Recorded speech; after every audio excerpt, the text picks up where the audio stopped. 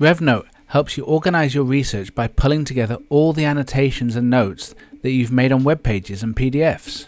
Okay, well let's see how this works. First, we need to install the RevNote Highlighter from the Chrome Web Store. Once the extension is installed, we can save any web page by simply clicking on the RevNote icon. The web page is saved directly to the RevNote library.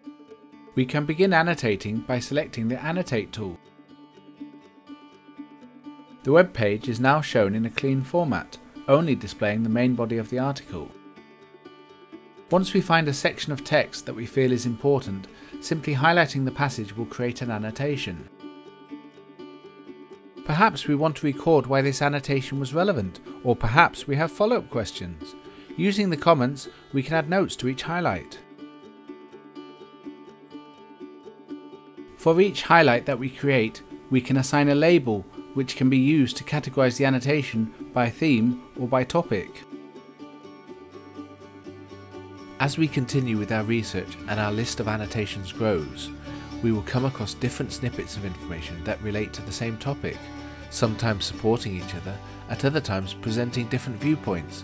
By categorizing our annotations by topic, we are creating a system that will make focusing on specific parts of our research incredibly easy. Once we have saved and annotated our reading material, we can now switch to the RevNote workspace and begin to focus on specific areas. In the RevNote workspace, we have access to all the sources that we've saved. Here in the Sources view, you can view the contents of each web page or PDF on the right hand side. If we switch to the Highlights view, we have an alternative way of reviewing our research. In this view, we can see all of our individual annotations isolated from their original sources. Listing the highlights in this way means we can sort and filter the highlights in ways that help us answer our research questions. For example, if we select the label Being Critical, our list will only display those annotations associated with that topic. When reviewing our annotations, we may want to see the highlight within its original context. RevNote makes this easy by clicking the View in Context button.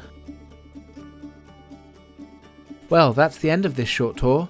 Sign up and install the RevNote Highlighter, and let RevNote simplify the way you organize your research.